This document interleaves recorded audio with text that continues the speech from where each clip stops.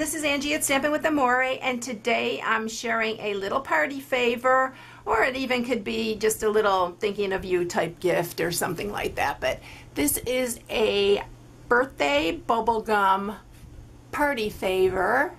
That's what I'm calling it, but you can slide off your belly band here. And when you open it, and it's got the cute little ice cream paper. I love that. Tasty treats. And when you open it, it has a full pack of bubble gum in it. And this is really cute to give like a little party favor. You can make them for showers, baby showers, or any kind of little party. It would be really cute. But you just slide your belly band back on, and just like that, and there you have your little party favor. So this is what I'm sharing today, so let's go ahead and get started with it. Alright, I'm going to make a Watermelon Wonder one this time. So you're going to need a piece that's 10.5 by 3.5.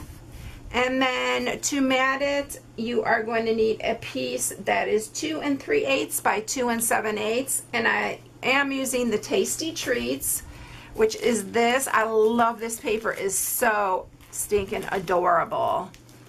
I love this, and it's double-sided, but we have 2 pieces of specialty paper here. This one is one of them, and it's got that little, it's shiny, and so is the strawberry one, and it's so cute. So they're all double-sided. They got little ice creams on them, little confettis, and the other side there's a little striped for that one. So this is what we're using for this. But I thought it was really cute for a birthday favor. And then we're going to need a piece for the belly band, which is 1 inch by 9. And then you're going to need a piece of scrap Whisper White and a piece of scrap Watermelon Wonder for this one. The other one I did in Peekaboo Peach and Pool Party, and this is Pool Party also. And so I already took these to the Big Shot and used my scallop circle and my smaller one that layers inside. Now this is a whole set. These are our layering circles. We have squares, circles, and ovals in our layering framelits. And to save time, I just went ahead and ran these through. So these are going to layer on top of each other like that. Alright, so let's get scoring this piece. I'll grab my scoring tool here. So on the 3.5 inch side, we're going to score it at 1/2.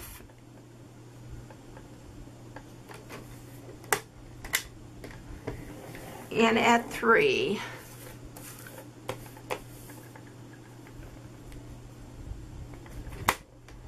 Or 1/2 inch on each side, whichever way you like to do it. And then on the 10.5 inch side, we're going to score it at 3,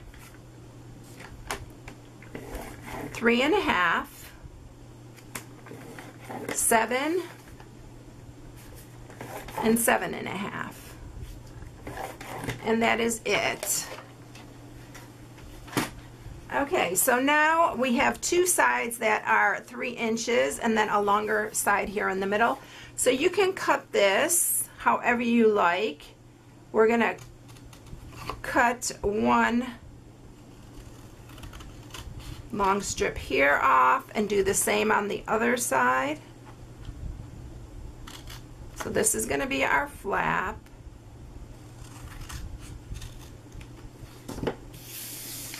And then we are going to cut each one of these, and I kept the ones on the top. You don't have to keep them, but I thought it looked a lot neater just to fold those inside. There was no, like I'll show you when you don't cut them, there's like a little hole there, and I didn't like the looks of that, so I kept these little flaps here. Now you can cut in on these too to make them a little bit easier. You absolutely do not have to, but I just think it helps in folding the box.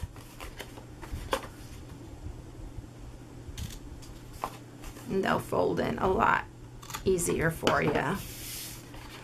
Okay, so I'm going to grab my bone folder and sharpen all these score marks we just made.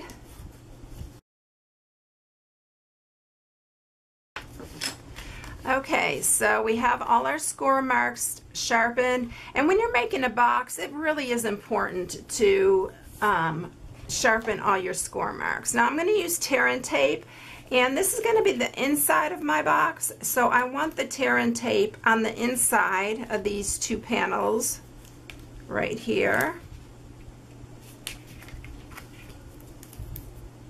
And I'm going to just use my bone folder here and grab my little pointed tool. This always helps to get your tear and tape backing off.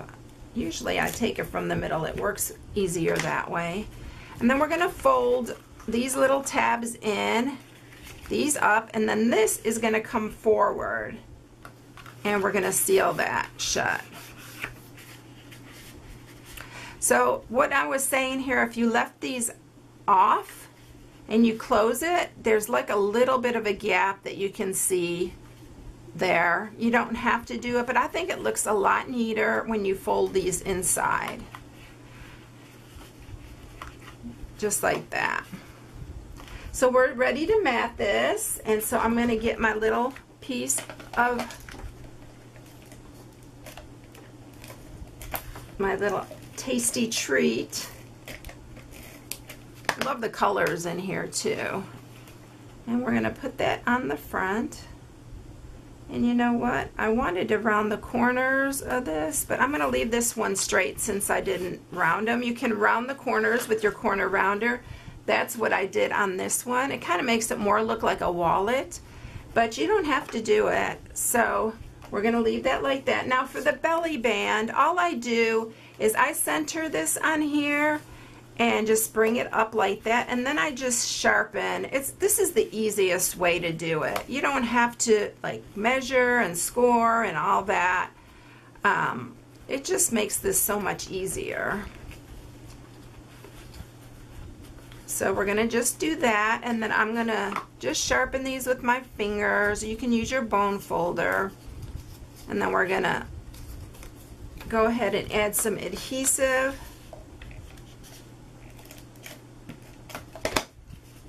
I'm going to put that back on. And when you do this, make sure you leave just a little bit of a space so you can get your belly band on and off easy, so you have a little bit of wiggle room. All right, now we're ready to stamp, and I'm just going to stamp normally I would stamp first and then run it through the Big Shot, but like I said, I wanted to save some time. I'm going to use some Pool Party, and the stamp set that I'm using for this is the Ready to Pop. And I'm using this little circle here, and then I'm using just the happy birthday. I love the happy birthday in here. Okay, so let's stamp the little circle first in Pool Party.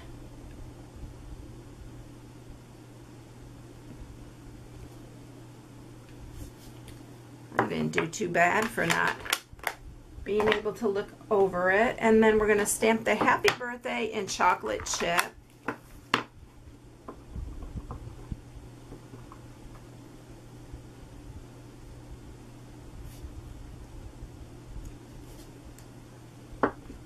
And then we're ready to use a dimensional.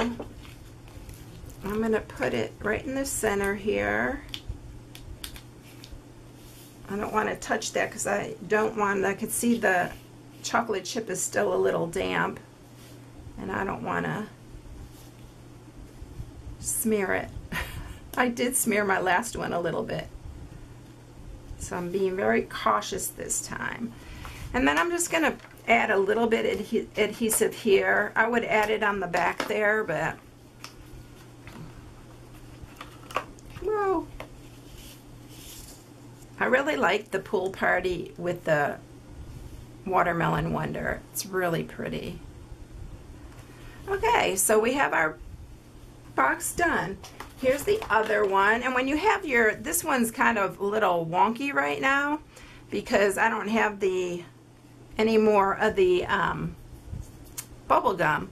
But you can see how solid that is when the bubble gum is in there. So which one do you like best? Leave me a comment. So if you need any supplies for this project, you can go to my blog as usual at stampingwithamore.com and shop right for my blog. And also, don't miss my Spotlight Friday videos that I'm doing. Sorry, I just went out walking and my allergies have gotten so bad. But anyway, I've been doing Spotlight Friday videos with little tips and techniques, and sometimes I just do a card or a tutorial, but I have a really cute project to share this Friday. So remember to stop by and check it out. If you haven't subscribed, please subscribe and give me a thumbs up. That is it, everyone. I'll catch you in the next video. Bye.